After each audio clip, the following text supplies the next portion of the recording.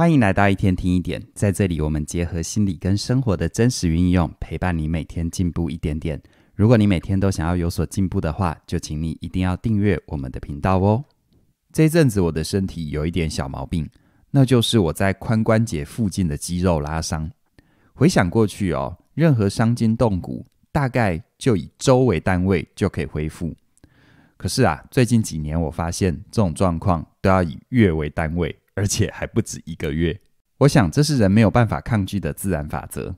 这也让我去想，难道随着年岁的增长，我们就只能注定的退化跟老化吗？其实并不是这样今天呢，我就要跟你分享关于在心理学里面智力发展的一些研究。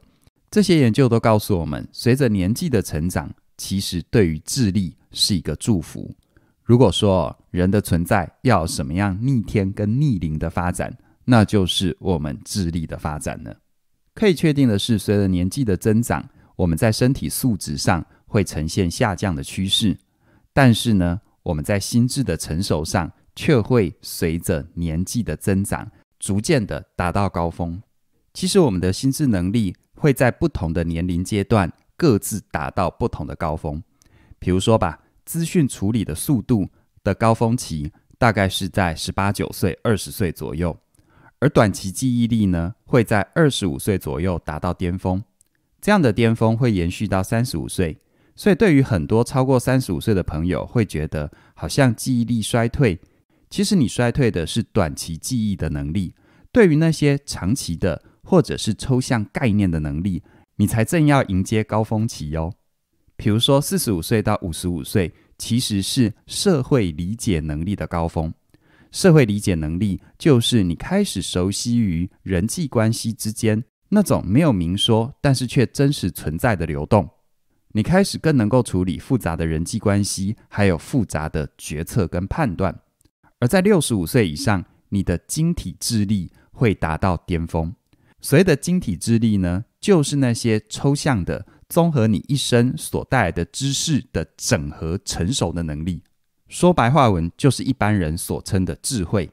能够拨开那些表面的烟雾，直接达到事物的本质。只是这些在科学研究里面的智力高峰期，换到每一个人身上，是不是到了那个年纪就能够迎来这个高峰，就有很大的个别差异了。而其中的差异会体现在哪里呢？其实如果拿身体锻炼作为例子，一个有长期身体锻炼习惯的人，他的体态自然能够维持得比较好，遇到危机状况他也比较能够应付。同样的，虽然在研究上面我们知道随着不同的年龄阶段，智力的高峰会达到不同的境界，可是换到每一个人要能够兑现出这个境界，也就是说当我们到60、70岁要能够活出非常有智慧的样子，那里面的关键就来自于我们在这之前是怎么过日子的。我们怎么生活其实会影响我们怎么变老。我们不会因为过了65岁或70岁的生日，就突然从一个很愚昧的人变得很有智慧。如果我们在之前的岁月里没有锻炼起思考、学习、判断的能力，那到了65岁、70岁之后，我们只能说你有这样的潜能，但是却没有兑现潜能的空间。就像是一个人在基因里面，他有长高的基因，但是后天的运动跟营养都缺乏，那你说他有办法长高吗？所以如果算起我们人生的一本账，我们可以想一想我们都想要在65岁、70岁迎来人生最成熟的智力高峰期。那在这之前推个20年或30年，不正是我们在职场里努力的巅峰期吗？在这职场努力的巅峰期，你如何度过你的职场人生？你有没有一定的思维判断的能力？你有没有去学习、锻炼、实践它们？这就会决定性的影响你是否能够成为一个有智慧的老人。所以看待职场，如果从消极的角度来看，职场发展的好，至少让自己的退休生活不虞匮乏。可是积极一点来看，如果你把职场规划经营的好，那就是为了你的晚年迎接智力高峰的最好准备。在这里呢，我就用一个在职场里面很简单的情境，我们来测试一下，看看你是否有准备好了。在职场里，我们会遇到其他人对我们提出一些要求，请我们帮忙。那你如何判断什么样的情况、什么样的人不能帮吗？如果你的回答是我遇到事情就知道能不能帮，而说不出明确的理由跟逻辑，更没有办法去展演出在什么样的前提底下你是绝对不会帮的，那我就要很实在的告诉你，你对于自己的处境的任何判断多数是凭感觉，并没有为自己建立一套思考的体系。于是呢，等你慢慢的迈向了老年，你可能就会像是因为营养不良而长不高的人哦。在这里呢，我就跟你分享关于有同事提出求助的请求，我的4个思考原则。第一个思考原则是小心举手之劳。有时候别人请你帮个忙，可能对于他来说觉得这只是你的举手之劳，可是我们很少反过来思考一件事，那既然这件事情这么小，他为什么不自己做？就像我常常遇到有一些人在职场上有生涯规划、职场选择的问题，而他问我的问题其实只要 Google 关键字就可以了，但他却宁可发讯息给我，要我回答他，而他不自己 Google 关键字。是啊，对我来说，搜寻个关键字真的只是举手之劳。可是反过来说，如果这个人他连自己搜寻关键字的功课都不愿意做，那我帮他又有什么意义跟价值呢？而且进一步来看，他如果这样的举手之劳都要别人帮他，这是不是也等于说明了他并不尊重别人的时间？所以啊，我们常常遇到别人求助的时候，我们会比较放在自己的本位，觉得就是顺手帮个忙。在这里我要说，顺手帮个忙不是问题，而比较大的问题是在于，如果这个忙对于对方来说也是举手之劳，他为什么要麻烦你呢？而连这样的事情都要麻烦你的人，你说他会尊重你的帮忙，他会尊重你的时间吗？那更不要说他在你帮忙之后会不会感谢你了。而第二个拒绝别人的思考点，那就是小心代位求助。代位求助就是帮别人问问题，帮别人提出请求。在职场上谁需要帮忙，就由谁亲自开口提出需求。代位求助不仅会让事情变得复杂，误会可能发生，更可怕的是，无论事情朝向正面还是负面的发展，那事情的责任归属到底归谁呢？假设你答应了一个代位求助，而结果很好，其实在本质意义上，你也得不到那个真正发出需求的人的感谢，而中间的传话人也会觉得，这不是我需要帮忙啊，是我背后那个人需要帮忙。而另外一个角度，如果结果不好呢？那请问这件事情错该怪谁呢？你要去怪中间传话的人没有传话清楚吗？还是去责怪有需求的人为什么不自己出面呢？然而这两个人都责怪完了，那么回头你为什么要答应一个不明不白的需求呢？所以在职场上，有需要的人就自己提出需求，不需要帮别人问问题，也不需要去回答别人代位求助的问题。而第三个拒绝别人的思考点，那就是不理绑架勒索。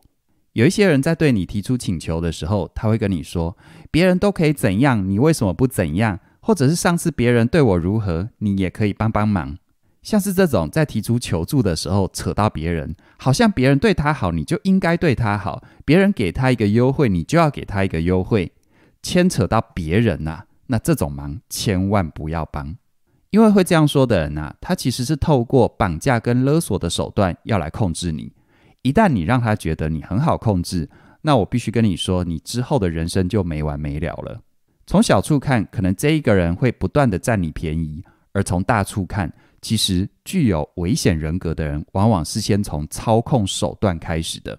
他要欺骗你，伤害你，剥夺你的权利，让你的职场生涯受到很大的阻碍。绑架勒索的行为都只是起手式而已。而第四个拒绝的思考点，那就是不帮口无遮拦的人。有些人在你拒绝他之后，他开始讲话尖酸刻薄，或者是你发现他在说到别人如何不帮他的时候，他的语气、他的用词非常的尖酸刻薄，那这个人你绝对不要帮他，因为这样的行为说明了他的自我中心，他没有教养，更有可能呈现出这个人有人格上的问题，像是边缘人格或者是反社会人格都有这样的倾向。而另外一种口无遮拦呢，就是他不会尖酸刻薄，可是他会到处跟别人说你帮了他这件事。你可能听到这里会觉得，这有什么问题吗？这有问题，而且问题大了。有时候你帮一个人，你并不想让其他人知道你帮过他，可能是你不想要外界觉得你跟他有关系，更有可能是你因为帮了他一次之后，别人听到风声，同样的问题全部来找你帮忙。你并不是专门做这件事，你也不想要帮每个人这样的忙。所以如果你发现来请你帮忙的人他是一个口无遮拦的人，那就婉言拒绝就好了，千万不要帮这种人。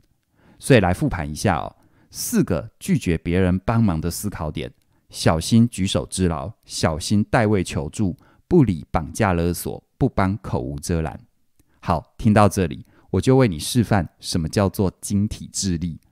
所谓的晶体智力或者是智慧，并不是开口闭口就说出名言佳句，而是对于事情有一个思维判断的理路。而正在职场上努力的你，正是锻炼培养自己晶体智力的重要时刻。因为在职场上有太多的事情都考验了我们的思考、决策跟判断的能力，而且每一个思考、决策跟判断都攸关到你的未来，还有你的权利，更不要说你的前途跟发展了。正因如此所以我在2021年底推出一门重磅的线上课程，全方位职涯思维。如果你觉得今天所听到的内容充满着干货，而且恨不得马上实际的运用在自己的职场情境，那么我要告诉你这一门课75讲，总长14个小时，全部都是比今天所提到的更核心、更关键的职场智慧。从你该如何领导跟被领导，遇到各种情境，在决策之前，你应该要有什么样的思维跟判断，还有那些你应该知道，但是在职场发展的过程当中，可能不会有人明确的为你点出来，但是却关键的影响到你的职场发展的一切。这一门课呢，即将在12月20号开卖，你可以在12月20号的凌晨0点那一刻手刀加入，而且呢，在我们第一波的超早鸟优惠，原价10800的线上课程，你只需要2022就可以加入，因为明年是2022年，而这也是我们带给你在2022年的一份礼物。期待我能够在这里跟你一起前进，祝福你有一个更圆满的职场人生。那么今天就跟你聊到这边了，谢谢你的收听，我们再会。